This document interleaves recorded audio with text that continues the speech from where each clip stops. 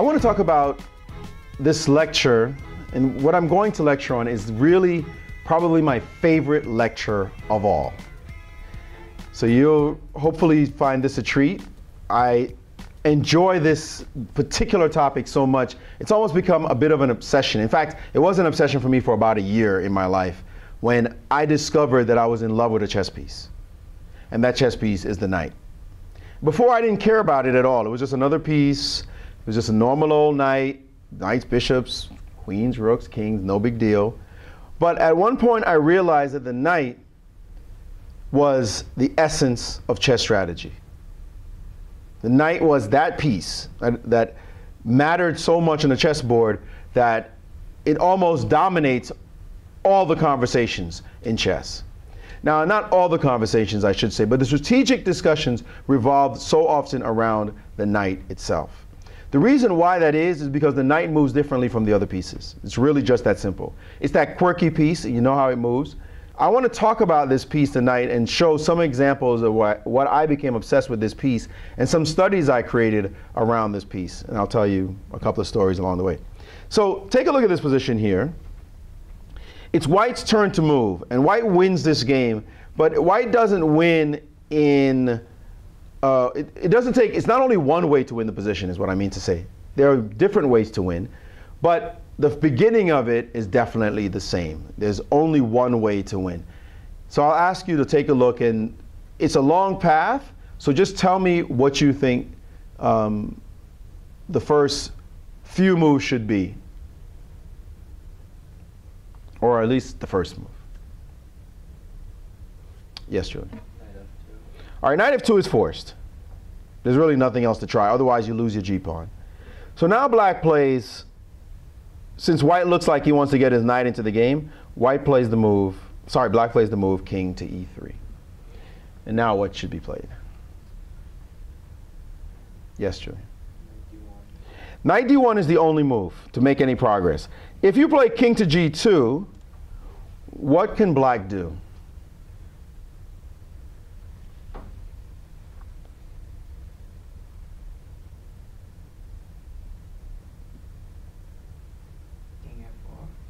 King F4. And white's back in some kind of situation. White has to repeat the position. White has no choice but to go back to H3. And then black will just play king to E3. So we're starting at the top, knight F2, king E3. White is forced to play knight D1 check. And now black plays king to D2. And now, only one way to make progress. Gotta be B2. And now king to C3. Gotta be A4. King to B4. Knight B6, only move. And now we get to a crossroads, king to C5. And now white has a couple of choices here. I'll play one choice. The other choice is possible as well, knight to C8. And finally, the black king cannot attack the knight. So this knight is headed toward this pawn, right? In some line, this pawn is going to be in trouble. So black plays the move king here to start protecting this side.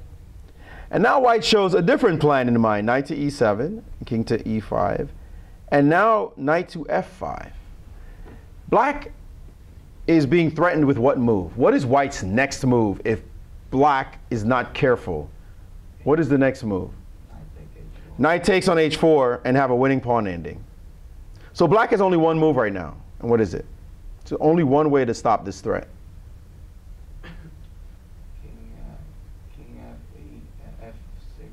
King F6 is the only move, right? Only way, so that you can bring your king in front of the pawn. Now white plays the next two moves. There are different ways again to win, but the simplest is to bring the knight back to D4. King can play to E5. Now play knight F3 check, and again the threat is to take this pawn in addition to taking the pawn on G5. So the king has to go back again. And now what is the winning plan now that the knight is sitting here? What should white do now? Take the pawn? No, taking the pawn is a draw. Taking the pawn does not work because if the knight takes, pawn takes, king goes in front, and this is a book draw. There's no way to win this position. Yeah. So taking the pawn would not be the right thing to do here. But what should white do? How does white win? Simple plan. D2, knight D2. Yes? Maybe king G2, knight G1, knight H3. King G2 is correct, but you didn't need to do all the extravagant stuff you suggested. The king has to stay attached to this pawn. So white has a very simple plan here. Bring the king around. Just bring the king around. This king has no choice. This knight is now guarding this pawn. This king was once relegated to guarding the pawn from advancing. Now it's free. So you don't have to worry about it. This king has to sit. Just bring your king up, bring your king in, king over, and bam. And now you got to leave and give us your pawns, and the game is over. All right? It's a long-winded plan. What I like about this, what I find funny about this plan, about this position, is if we go back to the very beginning, the knight starts on this square h1. In order to win, white carries out, I believe it's a 9-move maneuver to go from h1 to f3. From here to here. It took about 9 moves to do before he found it. Now, if only he could move like a bishop just once, let me just put it there. Okay, now I win the game. But it had to go across the entire board to come around to get to this point. The knight move, the quirkiness of the knight move is what caused that to happen. You couldn't lose a tempo. You had to do it just this way. Kind of strange. So I thought it was an interesting puzzle. It's like, okay, this is an interesting puzzle. So I'm in New York, just a couple of years ago, and I'm having a conversation with Garry Kasparov. And we're talking business about something totally different. And when we're finished, I said, oh, by the way, I just created a cute little puzzle. And I showed him the initial position. And he went through the position with, just like we just did. He was like, knight f2, that's the only thing you can do. And knight, okay. And finally, we get around to this kind of position. He says, yeah, but that's kind of easy, right? And I said, yeah, I guess it is kind of easy because all the moves were forced. And so I left him that afternoon and I went home. And you know, don't get the chance to give one of your puzzles to a former world champion every single day. And then to show him the puzzle for him to go, yeah, well, kind of easy, right? You're like, gee, dude, you just poured cold water on my puzzle. So I wasn't feeling too good about that. So I started thinking about this puzzle and rethinking about the puzzle. And so I went and improved it. And I created this puzzle. And it took me about 3 hours to work out all the nuances of this puzzle. 3 hours. I mean, I was working, there were subtleties. First of all, just thinking up the puzzle and realizing that it was valid, and then the time it took to check everything to make sure it was airtight. And what you're about to see is the work I put in to creating this puzzle, okay? So now, let's try to solve it again. All right, so you already, Julian already thought of a problem that's gonna happen. So the move knight f2 is the same starting move. And now, king to e3. And we are at a crossroads because those two pawns are on the board. We're at a crossroads. The move king to g2 is playable. Now, knight d1 is the main line. We'll go into that. But the move king g2 is now playable. And the king goes back to f4. And now the knight can say, wait a minute, I can win that a pawn. So this is the first instructive ending we'll work out. What if I leave? Well, we'll make this waiting move, put the king on g1. And the king goes up. And now the knight says, I'm going to go head off to that pawn. I'm going to rip that pawn off and win the game. You can have the g pawn. The problem is this king, black's king, is a hyperactive one. It can take the pawn, and then it can come back towards your knight.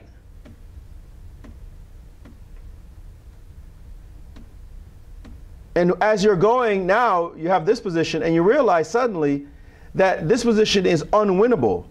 White cannot take the g5 pawn, and black's just going to shuttle back and forth. The white knight cannot move because of the pawn, and white cannot take the g5 pawn because of the h pawn, and you can't win the game. So black's king is just in time to take and to double back and create this position. So if we go all the way back, we get to this position here. And so king e3 must be answered again by the move we already know, which is knight to d1. But now king to d2, knight to b2, king to c3, knight to a4 check, king to b4. And we're at this point where we're supposed to play knight b6, but there's a pawn there. Except it turns out we can still play knight b6. Because you can't touch our knight, because we will make a queen. Happy moment. All right. But the black king says, hey, wait a minute, but I'm over here. I'll win your pawn and get a passed a pawn. What's happening? So white says, okay, I'll give you the passed pawn, and I'll head to the other side, but let me start with this check. A very important check, extremely important moment in the game. White must not let black play king b5 for free, because then the king walks out of the way of the pawn, and the pawn goes down the board. So black must spend time playing the move king to a5. Now I have moves like king to b6. You may wonder, why can't you do this? Well, the problem with this is I play knight back, and as you try to go down the board, I grab this pawn, and then I just come back and stop this one. And you're way behind, and it's my g pawn, my king, and everything, you're dead. So no king back helps. Right at this moment, black must play the move king to a5. He must help the pawn and restrict the knight. So now the knight plays knight to e6, king to b4, knight takes, and time to rush. Now we got to deal with this pawn. This pawn is actually faster than ours. So now the knight plays back to f3, pawn up some more, and now knight to d4. Right? And white is ready to check and pick off the a pawn. Okay? So black plays the move king to c4, attacking the knight. So what do you think white should do now? Knight c2. Well, against knight c2, we're going to play king to c3 and attack your knight. Knight a3. And then we play king to b3 and attack your knight. Or maybe we play king b3 and attack your knight. Let's start there. We play king b3 and attack your knight against knight c2. So let's include that move in the variation. Play king b3. Kind of annoying. Personal corner. Yeah. No, Who cares? We have the pawn over there. So that's the king on the left. Okay, so this line is, we will explore the idea behind this line, but let's start in a more intriguing way. Let's start by leaving our knight alone. And some of you may recognize this variation from a very famous movie, Searching for Bobby Fischer position, where the pawn queens and check picks off the queen. Right? How many have seen the movie Searching for Bobby Fischer? And you remember this position it wasn't this, it was this idea that happened, but not this position exactly. All right, so right here after the king attacks, we can push. Except black can now also push. Doesn't have to touch the knight. And now we play knight back, and black pushes, and you push. And now he plays king to c3, threatening your knight.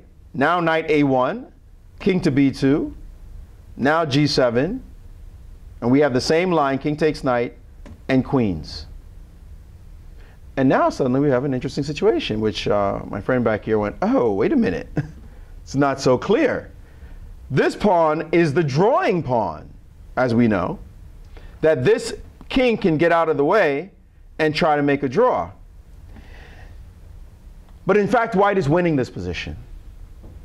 So I'll explain to you what the issue is. It is black's turn to move. So black plays king b2, and now white starts to zigzag checks to get the queen closer. Series of checks. And now this queen move that we know in this ending is very important to get behind the pawn. And after king here, queen checks, and black, not wanting to lose the pawn, plays king to a1, and black is stalemated on this side. Right? So that means white cannot play king takes pawn because it would be a stalemate. White can't just keep checking because it's not going to be of any use. So what is the correct move for white right now? White has a winning move right now. King g4. That is correct. King to g4, giving black a move. All right, so black uses it, h3. So now what does white do? Queen c2, keeping the black king buried. Black is one square away from making a queen, except he gets checkmated before that happens. All right? That took us all of 27 moves to prove that win from the initial position. 27 moves. All right? Nice ending. You might feel that's a nice ending. The knight marches all the way to one side from the corner on h1, goes to the other side of the board, goes to a square where it could be captured on b6, traverses the board to the other side to grab the pawn on g5, comes back to the other corner to a1. Pawn gets to become a queen, has to do the zigzaggy motion, and then the move king to g4, and the game is over. 27 moves later, right? Took me 3 hours to spit shine that sucker, polish it off. I was proud of this one. I call up Mr. Kasparov. I said, Gary, I have an improvement on the position. I was talking about the other business we had, which had to do with a chess building or something. And we talked about it, and I said, oh, I have improved the position. He said, what position? He'd already forgotten what I was talking. I said, you remember the position I showed you earlier today? You know, he said, tell me. I said, the knight on h1 and the king on h3. And he said, oh, yeah, right, what? So I said, well, now I'm adding a pawn on a6, white pawn and black pawn on a7. Okay? So we go all the way back, 27 move journey back to the original position. I said, I'm putting the pawn on a6 and the pawn on a7. So he goes, okay. And I said, yeah, so now it's white to move and win. And I'm going to show you exactly what happens. He's on the other line. I said, now it's white to move and win. This is what happens next.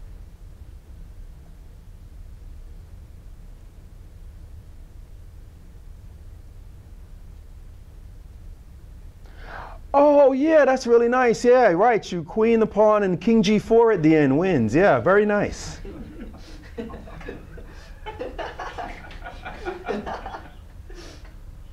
What? What do you mean? That's how it went down. I could not, I was like, it took me 3 hours. Just do 10 seconds to assess the whole thing. How does that mind work? And we just got it. It's like, okay, I have to go over there. I have to take the pawn. I have to bring, I know I'm going to bring the knight back in. And oh yeah, that's the ending. Boom. How do you beat that guy? How do you beat those guys? That's sick? Come on. Yeah. Oh yeah, oh sorry, this wasn't the line. It's so it's oh yeah, you do this, you do all of this, you go like that, you push this, you do this, yeah, boom, boom. Oh yeah, you do all this maneuver like this, and then oh yeah, you play king g4. In 10 seconds. Seriously? I mean, ridiculous. All right? I showed this position to Nakamura as well. I didn't show it to him. I actually put it on Facebook, and he saw it. And when he saw it, he also said, oh yeah, that's pretty easy.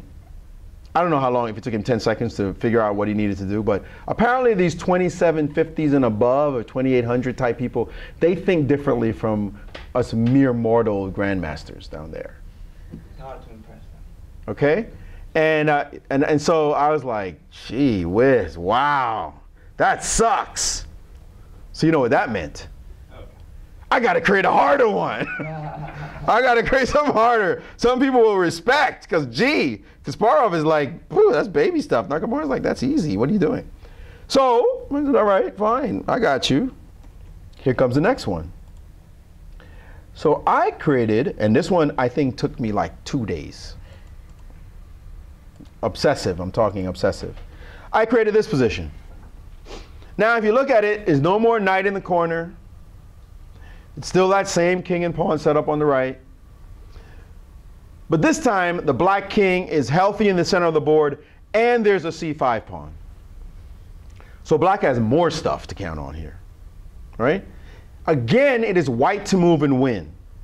When you first put this into a computer to try to figure it out, this I have to say I'm proud of, very proud. When you first put it in the computer thinks it's a draw. Now, it's definitely white to move and win, but it takes 20 moves. So the computer has to calculate and take some time. After it's taken something like a minute, maybe, probably today it'll be shorter. It figures out after calculating billions of positions, oh, it's actually winning for white. But that's an achievement. When I showed this position to Kirsten Mueller, who's an endgame specialist for ChessBase, he didn't solve it, and he put it into the computer, and the computer at that time, a couple of years ago, took 2 minutes, and he said, congratulations. Usually every study, it just solves it. It just goes, whoop, winning. Yours, the fact that it actually stops and has to calculate all the lines means that it's a complex puzzle. So I was proud of that. Even though when Nakamura saw this puzzle, he also thought it wasn't that hard. Or maybe he was just pulling my leg. So it's white to move to win again. What do you think is the right first move? You should have a sense of what the right first move is by now. There's only one move, by the way. Yes? Knight d2 does not work. Knight d2 actually allows c4, and white's in trouble and maybe losing after that move. White is actually in trouble of losing this game because the king is frozen and the knight is guarding the c-pawn, and the c-pawn is trying to become a queen.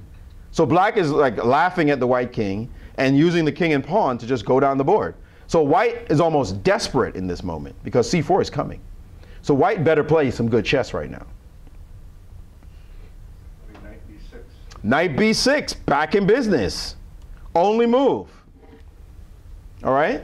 No idea what I'm going to do after that. Yeah, but it's a start. That was we saw this move before in the other line, and it's back again. Knight to b6 with check. You can't touch the knight.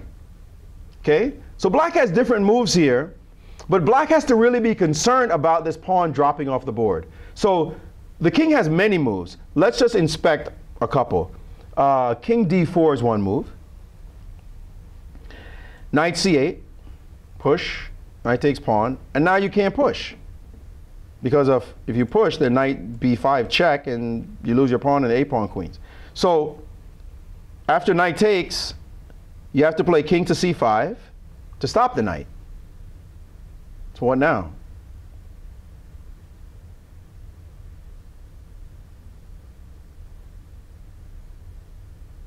Yes? Knight c8 allows king to knight c8 allows c3, and I queen 2. Knight b5. Knight b5 anyway. I wasn't really stopping this move. Still play knight b5. And king takes knight doesn't work. King has to go to b6. King has to go to b6. Push this guy. Stick him in the corner. Oh, and then knight b6. And now we go get his pawn. And give us that, and then we just go run. We just eat him up, and that's it. It's over. All right? So that's clear. King d4 just doesn't work. There are other moves here after this first check. He could also play king e4. I didn't do anything with. King e4, we start the same deal. Knight in, he pushes. Give me this guy. He pushes. And I really like this one. Attack this one. He pushes, and then go on the square he was on. And when he moves, hide on the other side. And we caught the pawn. There's no place for the king to hide at all. Wherever he goes, this is going to happen. So back to this first move, knight b6 check. The best move for black is the logical one, king back to c6. And now what? You were the genius. You said knight b6. What are you going to do now? Well, the next move is kind of obvious. I meant the next move was kind of hard, but it should be clearer to you now what you should do. Knight c8, okay. All right, you attack the pawn. And now black plays king to b5, attacking your pawn. And now?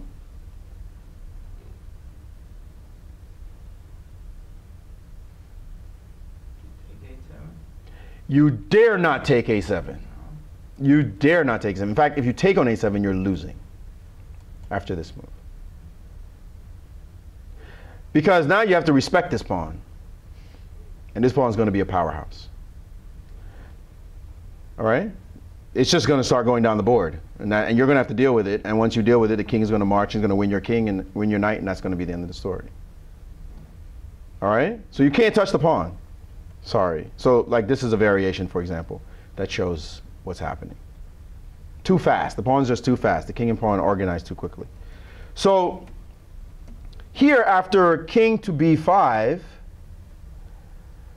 white must play the move knight to d6 check and leave the pawn alone. And not only that, leave black to have two passed pawns. How scary is that? Now black, only because of deep calculation and nuances that took me 2 days to figure out, black has various moves. But let's start with the obvious. King takes on a6. Knight e4. And now c4.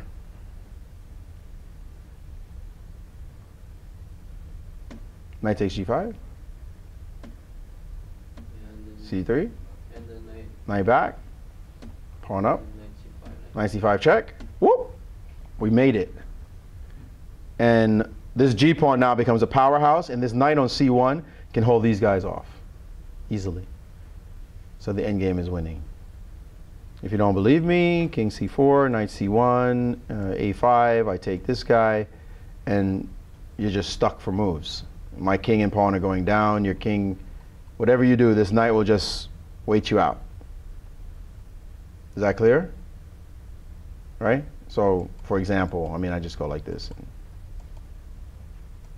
Even as you stop me here, I can just go like this, and then I just play, and whatever you do here, I'll just play around with my knight and wait until you suffer. You're going to get out the way at some point. Okay? So that ending is winning for white, but that's not that interesting. What's interesting, if we go back to this moment, is black can play various moves here. Let's try king b6. Now knight e4, c4, and now we come to a critical moment. White can play the move and actually has to play one of these moves. But first let's try knight takes on g5. After c3, white has no way of catching this pawn. White just, because of that subtle move that black played, white has no way of catching the pawn. You can try it, you can look around, there's just no way to catch the pawn. He's going to get a queen. So you play the most logical moves and you just lost. But white has a sneaky move here. After knight e4, c3, white can play the move king to h2, just wasting a tempo, forcing black to change the position. Wherever black puts the king is going to be painful for him. Guaranteed. You can guess at any move you want, but anywhere black puts the king is going to be painful. So let's start with king takes pawn, the most logical move. Now we take. And now when you push, now suddenly here comes the knight trying to stop you, and now knight c5, and guess who came back? And the reality is wherever you put the king, the same thing's going to happen. The b6 square was the only square you could hide. But other than b6, white will find some way to maneuver the knight. The tricky buggers, the knights, you know, they'll find some way to dance around and check you and bring back into the game. Can you show king a5? Yes. So in this position, you can play king to a5 instead, here. That keeps him on the other color, that's what I'm trying to do. And I take, and you push. And this move is the most interesting move. Now I go here, and you push, and now I go here. Oh, okay. And push, and ask for a knight.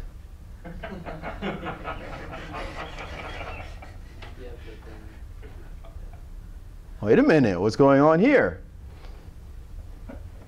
Now we push, you come back, we push again, and now your knight cannot stop my pawn from becoming a queen. Incredibly. By the way, you should note, I put the king on h2.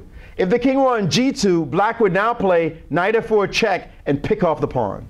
And that's why we're on h2. The whole reason for playing king h2 was to avoid this check right now for black. If the king is sitting right here, it would be check and we take your pawn. So we had to realize that black could under-promote to a knight and put our king not on g2, but put it on h2. How sick is that? Yeah? That's sick. That's sick. Okay? That is humor in chess. And that wins for white. Crazy. Crazy, man. I was stunned when I was looking at these variations. And, you know, kind of accidental. So here, instead of king to b5, black also can play the move king to c7. And the same fight happens. Knight takes, king b6, knight back, king a6, knight c3, c4, knight e4, king to a5 again. Sorry, king b6 is also playable, I believe. King b6, and we're back to the magic move, king h2. Because b6 is the one square that we can't do the maneuver we need to do. So we need him to get off of b6 so that we can hunt his king down no matter where it goes. He's hiding on b6. The one geometric square in this given position that if we were to take the pawn right now, king b6, sorry, king to b6, that if we were to take the pawn right now, c3, and we lose. We lose. There's no knight combination that figures out how to get at that king and fork the pawn at the same time. It just doesn't exist. So we have to make a waiting move in this moment. And again, the correct waiting move is king to h2. So that after the, now wherever the king goes, it can't hide. Like, let's say it tries to hide this far away.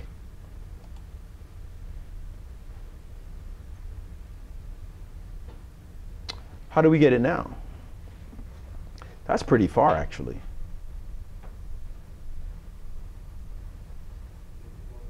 Maybe you can just bring your king over and the knight watches over knight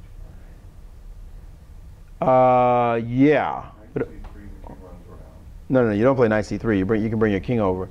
But hold on a second. There's something here. It takes, push. Yeah, this line is another line worked out. That now it is time to bring the king over, because this knight is guarding everybody. That h pawn is under threat. This king is about to walk into the box of this pawn, right? Into the box of this c pawn. And once the king is helping out and the knight can just come back, then everything is cool. So we win the game. Crazy ending, right? I mean, like obscenely crazy ending. All these nuances, all these king moves. I never got to show this one to Garry, but that would have been a conclusion to the story, a good one. But I'm afraid he might have gone, oh yeah, knight b6, and then make a knight. And when he makes a knight, I don't think he would have done that to this one. No, I don't think so. I don't think so. But there's another line here. There's so many lines that begin with this move, king c6, knight, king b5. I know there's a line that I'd like to show. King takes a6. No, it's king to b5. Knight takes g5, a5. Yes. This time we get back to this position. Same deal. We remember this position again, an echo from the first one, from the second position we showed. So again, king can't take knight because of the same reason. So now a3, pawn up, and now king takes knight, push. He makes a queen. You cannot make a queen, so you have to do this. And we do the same queen maneuver. Pick this pawn off, very important, and then do the same thing, and then king g4, and we win. After h3, queen c2. All right, 21 moves for this line. So we see the echo of this, like, it's organic almost. It's connected. Chess positions are connected. A theme connected to another theme. The similarities start playing themselves out. And then when you play with this and you play around, then you get to see the relationships of a piece to another piece, like the knight to the king, and you see a piece in its pure element, this knight and its ability to dance. It's when you have this kind of feel for a piece that you become a really good player. All right? So we'll hold that one. And we'll go to this next position. There's no additional story to this one. Now we get a lot of pieces on the board. So in my feverish period of studies, creating studies, I saw this position, a similar position in a Bruce Pandolfini book. And I decided the position was too easy, so I created a more complicated study. So this one is white to move and win. So I'd like to work it out with you guys. White to move and win. Well, I'm sure I should have done training right away. But white to move and win. How would you win if you had the white pieces? So if we look at black's next move first, we realize that black's next move is to play what? B1 equals B1 equals queen. If not B1 equals queen, what other move might black play? C2. Black could play C2. If not C2, what other move could black play? Rook takes knight. So all these moves are interconnected, right? So white has to deal with B1 queen, C2, and rook takes knight at the same time. So white's move, first move, is pretty much forced.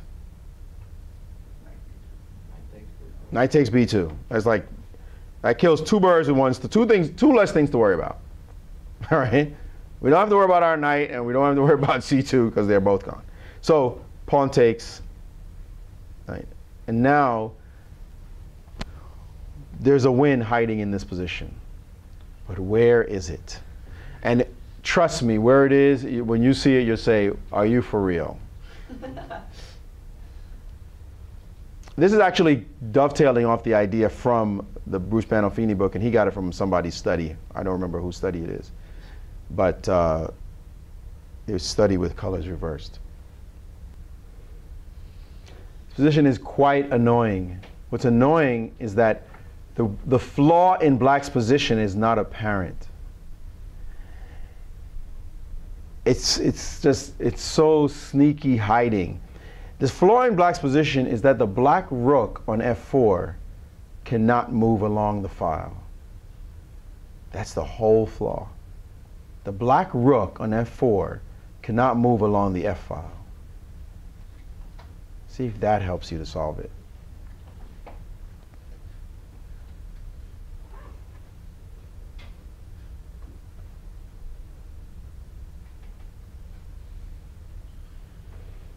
Still puzzled faces. A little bizarre, right? Not easy to spot why this is irrelevant. So I'll show it to you. The right move for white is rook b7. But you might say, well, he just gets a queen. Big deal. You take the queen. By the way, he had to get a queen because I should point out that he had to rook b7. He had to get a queen because you were threatening to move rook to b3, and then you're going to take this pawn. So he has to get a queen. You take it. He takes back. Everything looks happy and even, except you now play rook to b3 check. He attacks your rook, and pawn looks like he's going to make his draw. And suddenly rook to b4. And his rook is trapped.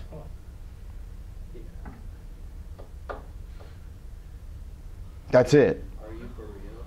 Are you for real? His rook is trapped, and after rook takes rook, pawn takes, he cannot catch your pawn.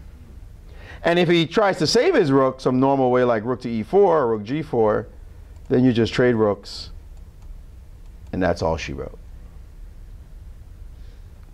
Crazy, right? Yeah. Crazy. The flaw in the position, to know the rook on f4 is the flaw, all along that was what the whole ending was about. What did Nakamura say about this one? I don't remember if Nakamura had a comment on this one, but I trust it's too easy for him. So, how you like that one? Very good. It's pretty cool. All right, my next one, I think you've already seen, so it's not going to be good for you, Julian, unfortunately. We showed you this one before. So let's just go to it so the rest of everybody else can see this. Wait a second. So we're back here. Okay. This position, it is white to move and win. White to move and win. Now this is chaotic, I must admit. I created this position because I saw somebody else's puzzle. That happens to me a lot. I see a puzzle, I go, that's too easy, it's boring. And then I spend 3 hours proving that it's a better puzzle, and I should have just left it alone. And like, why did I waste my time looking at this for so long? But usually I come out with something that's pretty intriguing, and I learned something along the way. So in this position, it is white to move and win. the main idea is really pretty, the short variation. The win is not as pretty, but the main point of this is actually quite attractive. So I'll give you a minute to look at it and try to figure it out yourself. White to move and win. If you can checkmate with just the knight and rook here. Okay, go ahead. So knight g4, discover check. Knight to g4. Okay, I take. Oh. I didn't. You missed knight takes rook on move 1. That's not good. I Okay. didn't take the rook and got knight takes free king, then. Oh, yeah. And then you get all the way there. I decided not to take and then. That would be really nice. But it turns out that you are right so far. Now you need to involve the pieces on the left. Bishop c3. Bishop to c3 check. And now we'll follow the main line. Bishop takes on c3. And now we magically produce the rook on this side. We're not quite done.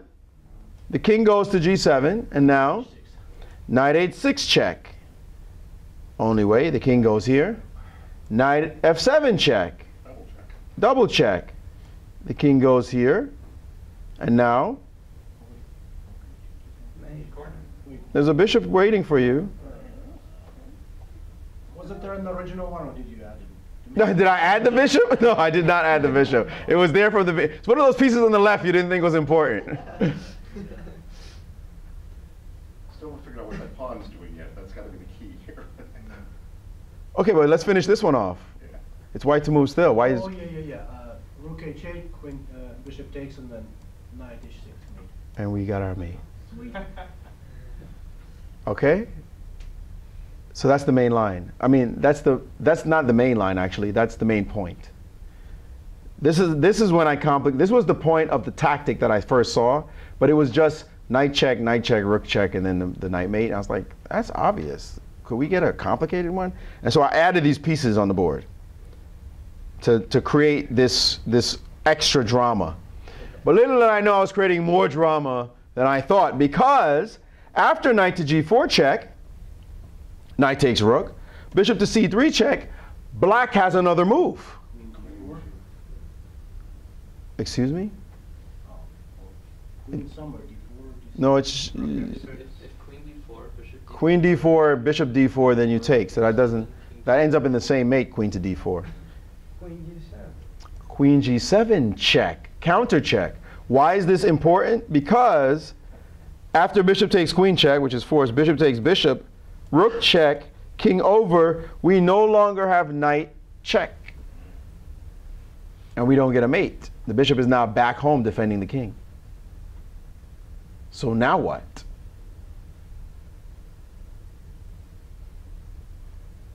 We're still supposed to win. And that's your Yes, you're you're still supposed to win. That's right. It looks like, now it looks like maybe we take the knight, but then he's going to bring his rook over and his bishop over, and this bishop will sacrifice itself for this pawn if need be, and leave you in a knight and rook versus rook ending, which theoretically is a draw, although some people have managed to lose it. Still, actually, most notably, the U.S. Women's Championship, Zatonsky defeated. Who did she defeat? No, I thought it was. Zat- She played Beloskaya, but Beloskaya lost. But I think it was to Alyssa Malachina. No. This year, Anna Zatonsky defeated. What? Wow, I can't remember her name. Was It wasn't Melchina. It was the older woman in the competition. Oh, It's not her name. Is not Beloskaya. Bag- Kamila Baginskaite. That's her name. Baginskaite. Yeah, she beat Kamila in a long end game. It was a very sad ending. So you can lose this ending, but theoretically it's a draw, and no study is going to claim, oh yeah, by the way, you could win, so I'm going to be proud of this. No, I have to prove the win from this position. How? So this is actually where the study gets truly complicated. The other pretty finish was just the intro. This was where the real study begins. You have to find, it actually is not that complicated, you just have to find the right moves to win. I know, right? It's like, yeah, so the Grandmaster says. Yes, Julian was actually able to find the very next move that white must play.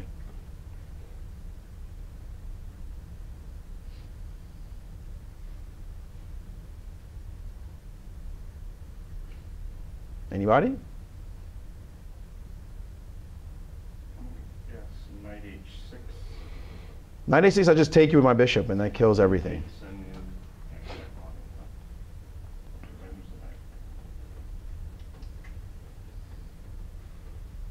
I lose the knight. B6? No. I just bring my knight back. I play knight g3 and enter the fight and spoil your position.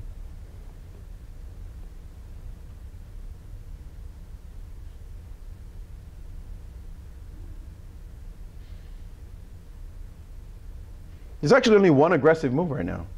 Truly aggressive.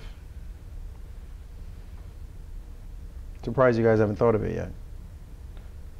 Rook h2. You're on h2. h7. Rook h7 is correct. Create a threat. And it's a big threat. It's a mate threat. You're planning to take the bishop. When he goes in the corner, go back with check. He goes back out and then mate him with your knight. Right? So what I mean is if he brings this out, for example, you take this guy, you check him here, and then you mate him. That's the threat. That's a real threat. And the bishop cannot leave because then, let's say, in this position, let's say the bishop just decides to waltz away, then we get a mate. So the bishop can't leave. So the bishop can't leave and it's under attack. So what's black going to do? Rook f7, except that is met by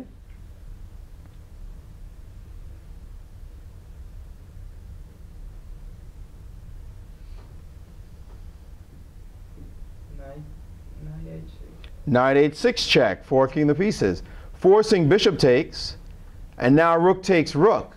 And we're in this endgame, having to evaluate. And the only reason we're going to win is because of this b pawn. Without it on the board, there's no win.